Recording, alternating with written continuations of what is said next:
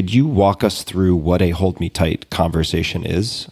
A hold me tight conversation, very briefly, is a bonding conversation. The tricky part is that as adults, some of us have never seen this conversation.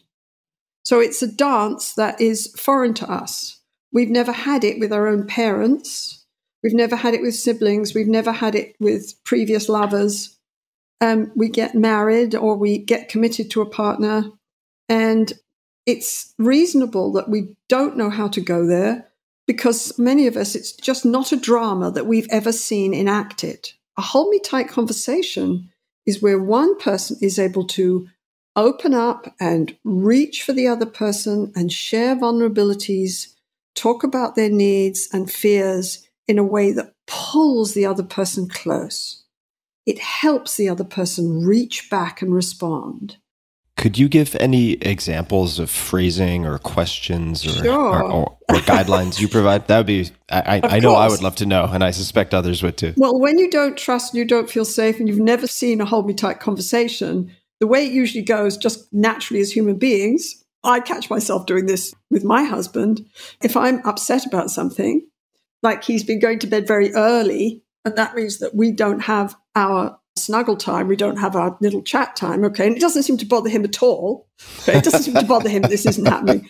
So this will go on for a couple of weeks. And even though I'm doing this work, there's a certain point where I start to get self-protective and I start to blame him in my head. And I say, he's always too busy. He's got his lists. He's got lists. That's what and he's a man and he's got lists. And all he cares about is his list of tasks. And he's just into problem solving. And he doesn't think about me at all. And this dialogue will go in my head. So I turn to him and I say, you're going to bed very early these days. Listen to my voice. It's the emotional music. He says, no, I'm not. Because he hears the threat in my tone. I say, yes, you are. And you've been going to bed for weeks, and I guess it doesn't matter to you that we're not having those close moments. Listen to me. I mean, I'm on the attack, and we are acutely sensitive as human beings to signs of rejection or abandonment by the people we love. Acutely sensitive. That's how we're wired. So he hears that he's blown it. He hears it that I'm rejecting him. I'm telling him he's done something wrong. So he says, I don't want to talk about this right now. I say, oh, let me guess, you have to go to bed because you're so tired. Right, so we're off, right? Okay, that is the typical demand withdraw, demand defend dialogue that you'll see in a distressed couple. And it's totally predictable. You can also have it with your kids. I can remember a glorious argument I had in Starbucks with my adolescent son that was just a perfect example of the way distressed couples talk to each other.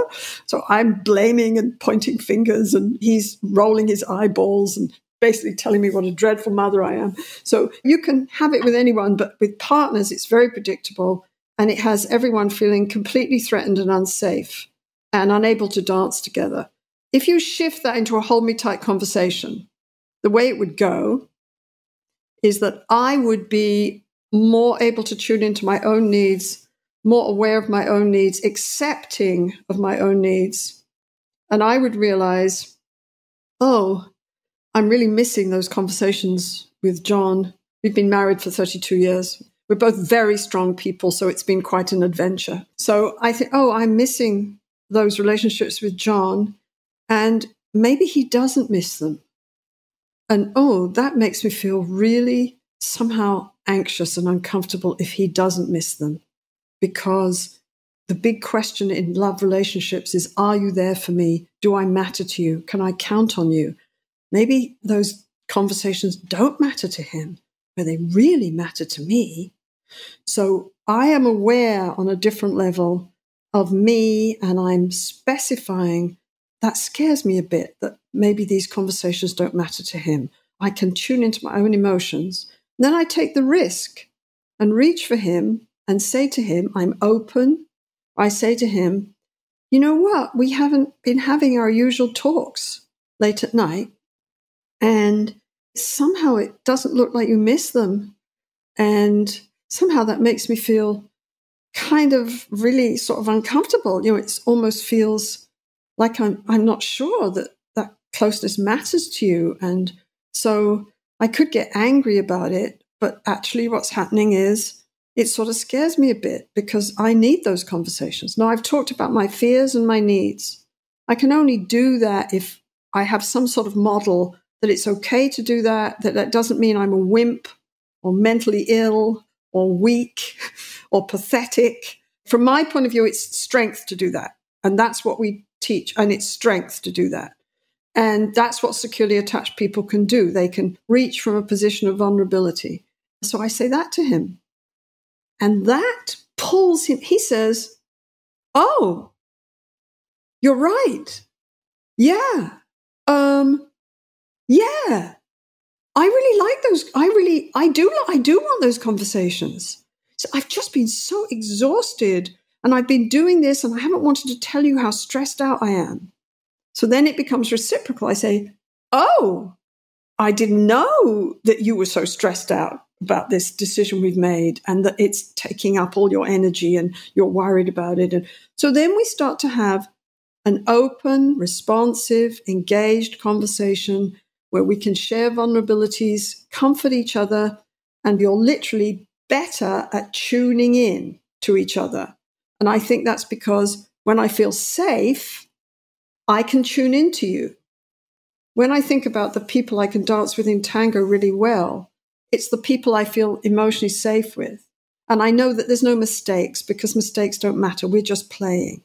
Then I relax. I'm in my body. I tune into their cues and we move together naturally. So that's kind of what happens.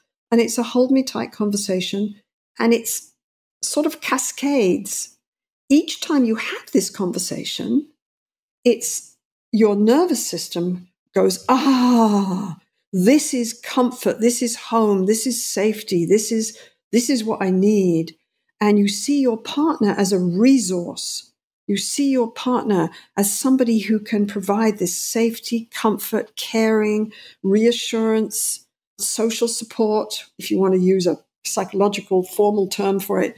You see your partner as this person, and your partner connects and you know how to do this dance. This dance is innately rewarding. It creates joy in people. You don't have to persuade people to keep doing it like going to the gym or meditation or their communication skills. People will do this. Once they know how to do it, they'll keep doing it. And that's why I think we get good follow-up results, because once you start having these conversations, and it's very moving sometimes to see people's response, like people will start to cry and say things like, when they discover these hold me tight conversations, people will say, I'm thinking of one man who said, I never knew that you could talk to somebody like this. I never knew that you could ask for these things and that she wants me to be vulnerable to her. I never knew that. I never saw that growing up. I didn't know people did that. And then he wept and he turned to the therapist and said, I've been alone all my life, haven't I? And that, what attachment science tells us is that emotional isolation is toxic for human beings. I mean, we found out that in the pandemic, but we still don't get it. I wish we would get it on a different level. It's toxic for human beings. It's not who we are. And when people start to have these hold me tight conversations, all kinds of amazing things happen. They don't just understand how relationships can be and how you can shape relationships. You don't have to just have them happen to you. You can shape love. They understand something very deep about themselves. Couples grow each other in safe relationships. Couples grow each other. I watch severely traumatized people learn to trust another human being by having these hold me tight conversations with their partner. And it changes everything because they have a secure place in life for the first time. They feel seen, they feel accepted, they feel held. And once you feel seen, accepted, and held, there's a natural human growth process that happens. Attachment science is all about development of the personality. There's a natural growth process. So we tune into that natural process in the hold me tight conversation. And those conversations predict over study after study after study after study, those conversations predict success in EFT. They predict more secure bonding. They predict better sex, more sexual satisfaction in couples. They predict any sort of measure of good, positive functioning you can imagine. Those bonding conversations predict all the good results we get in EFT, and they predict results at follow-up.